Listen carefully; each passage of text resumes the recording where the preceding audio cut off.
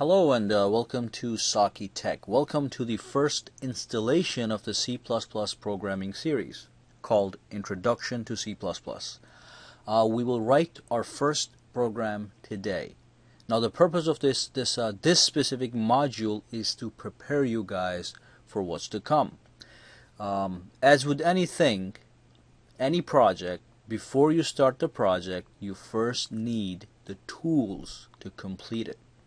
So we will download all the tools needed to write, build, and run a C++ program. After making sure we are up and running, we can then move into some real programming. Don't worry though, we will still program a little bit in this module today. So you need two tools to write and build a C++ program. You need a text editor and you need a compiler. A text editor could be something as simple as Notepad. A compiler is way more complicated, but you don't have to worry about the intricacies of a compiler. You need the text editor to type in the code and the compiler to build and execute your code. So we will be downloading an all-in-one package to perform both of these functions. These all-in-one packages are known as IDEs, Integrated Development Environments. They come pre-packaged with the text editor and a compiler and a bunch of other add-ons. IDEs are everything you need for this course and are available to download for free.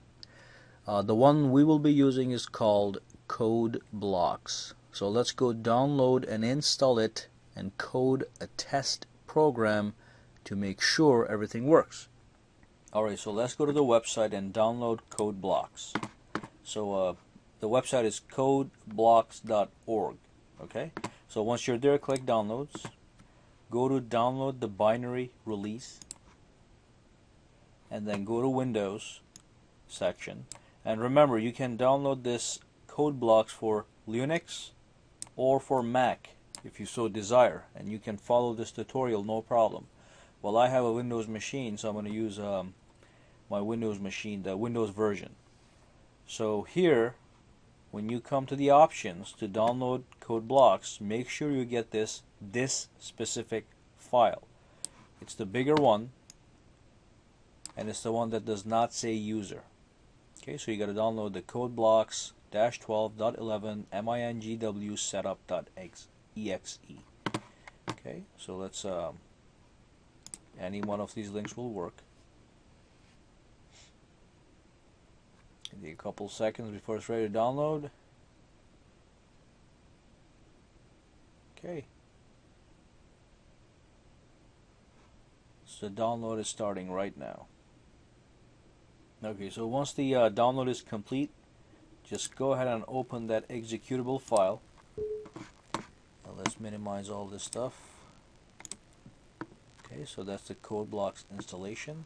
So as this comes up, just follow my instructions. Click Next, click I agree, and then do all the default installation files. And you have some options here, but you just want to forget about those. Just do full. Okay, and click Next, click Install.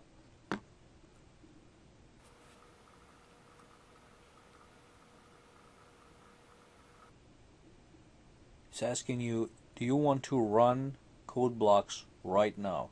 Just say no to that for now. Click Next, click Finish. Okay, so let's launch our CodeBlocks application right here.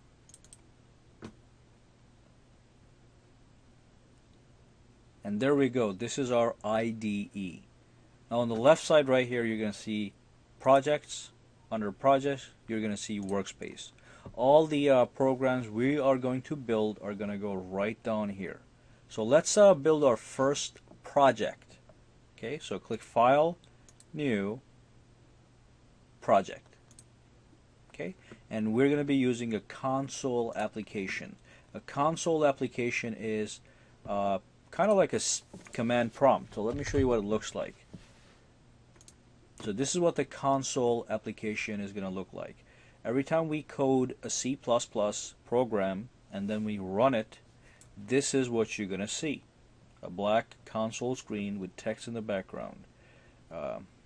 Okay, so click console application, and this is the only place we'll probably be going every time we start a new project.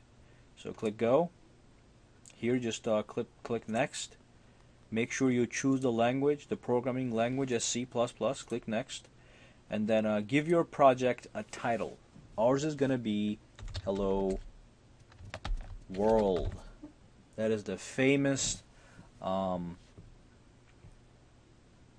program that everybody uses the very first time. Okay, the folder it's going to go in is going to be C projects, and you can change this to whatever you desire. And just make sure you don't use any spaces.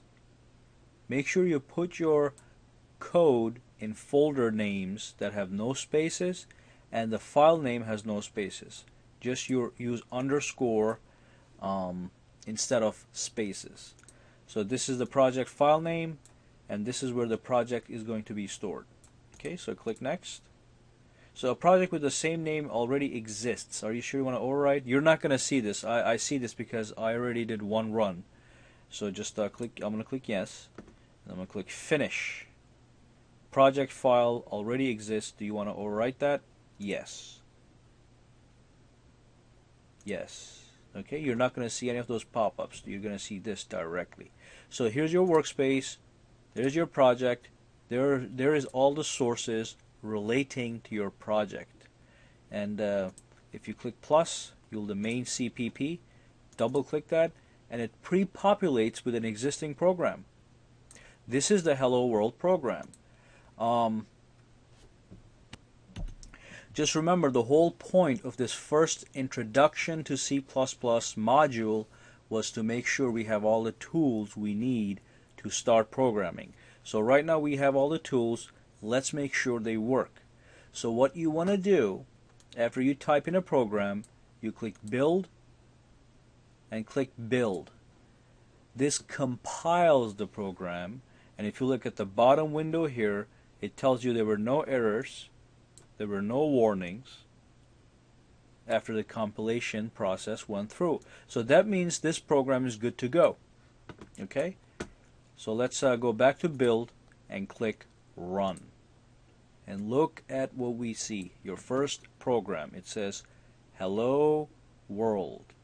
Okay, and just ignore these for now. This is just extra output that we don't need. We did not program this part. We only programmed Hello World. So let's exit out of this. Okay, and this is what was printed on the screen. So before I bring this tutorial to end, I just want you to see this. Ignore these for now. We're going to go over these in the next module. But if you look at this cout, this is an output statement. So what it does is it prints onto the screen what you put in between these two quotation marks. So if I said hello world, hello,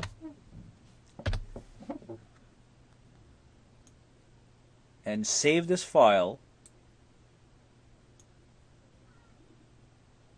okay, and rebuild the whole thing, and rerun the whole thing, you're gonna see hello world, hello. Okay, so everything here, just remember, this is all the syntax of the language. It's unchangeable. The only thing that can be changed is the string that you're putting on the screen. Anyway, let us end this module. This module was to make sure we have everything up and running. In the next module, we're going to start learning about programming. Okay, and just for an exercise for you guys, why don't you go ahead and change this to something that you want to see on the screen and do a build and run. Before you do a build and run, make sure you save the project. Alright, thank you for watching this episode, guys. Subscribe to my channel for the for more videos to come, and click the like button if you like this video, and I'll see you in the next module.